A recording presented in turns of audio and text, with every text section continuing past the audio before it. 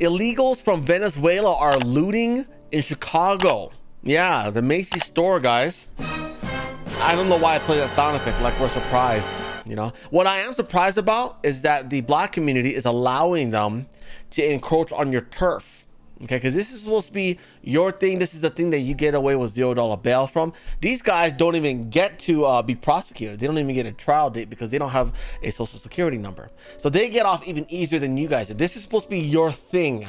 Okay, back in my days, we had a thing called turf wars. Okay, if you were a provider of a service or a product, you know, black market, you know, at a spot or a location or a territory, okay, you don't let outsiders come in and encroach on your territory. That Macy's store is in Chicago, a black community, but you're just letting anyone from all over the world encroach on your territory. Okay, you got to deal with that, because tell you this, the justice system is not. Okay, but there's these VZ socialist guys here who are about to invade Guyana, by the way, that country.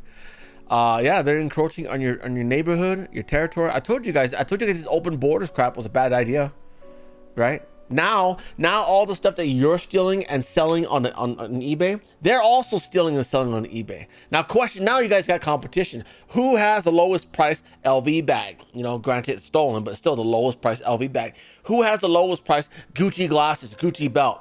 It's probably gonna be them, right? Because they have a much lower standard of living than you guys. They'll sleep 4 to a bedroom, yeah, 2 bunk beds per bedroom to put 8 into a 2-bedroom apartment. They can afford a $5,000 rent.